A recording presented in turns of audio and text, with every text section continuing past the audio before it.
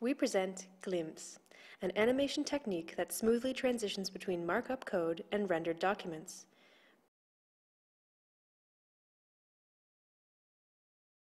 Producing and editing documents using markup languages has become a familiar task for computer users.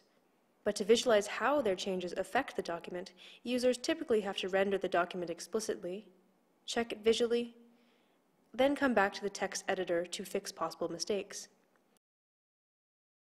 We introduce a new technique called Gliimpse that lets users quickly preview documents within the text editor.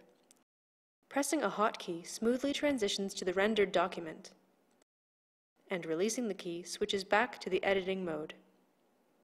The user can then regularly check the document without disrupting editing flow and quickly get back to the editor to keep working on the code.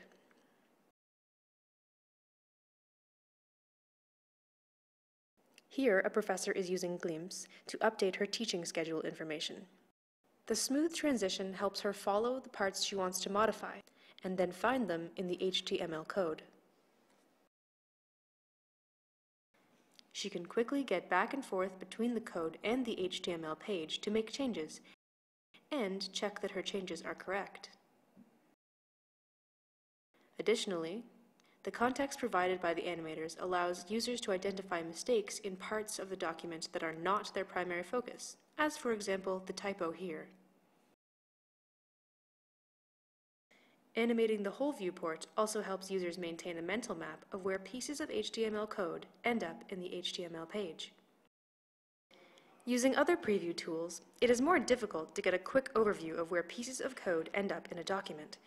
Synchronized side-by-side views, for example, require scanning all elements in sequence and splitting one's attention between two separate windows. They also require more screen real estate. While the code is being edited, Gliimpse compiles the document and computes the animations on the fly. A gray light in the status bar switches to green to indicate that the animation is ready. Then it switches to blue to indicate that the animation has been pre-rendered to make it smoother. When crossings occur during the animation, it can be more difficult to follow elements. To make it easier, an option allows to have them take curved trajectories. Seeing these crossing motions can help find anomalies in the document layout. Here, the user can now see that the paragraph she deleted caused a table from a different paragraph to jump to the wrong section. To fix this, she scrolls to the table and edits its placement options.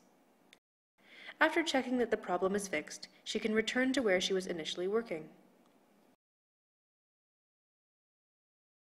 After the animation, users can scroll the document, and Gliimpse animates back to the piece of code corresponding to the new region of interest.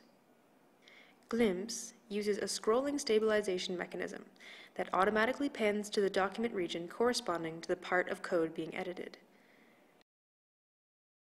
Here is the same animation with a motion blur.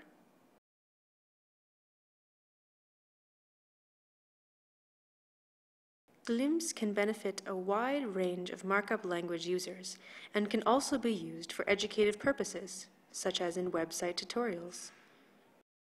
This example illustrates how Gliimpse animations can help users understand the complex syntax of LaTeX formulas.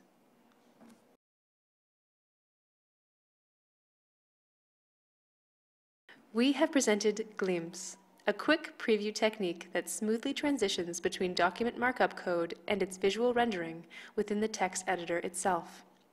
This technique can be used as a complement to classical side-by-side preview tools. It addresses the split attention problem, takes less screen real estate, and offers a rapid overview of code-to-document mappings.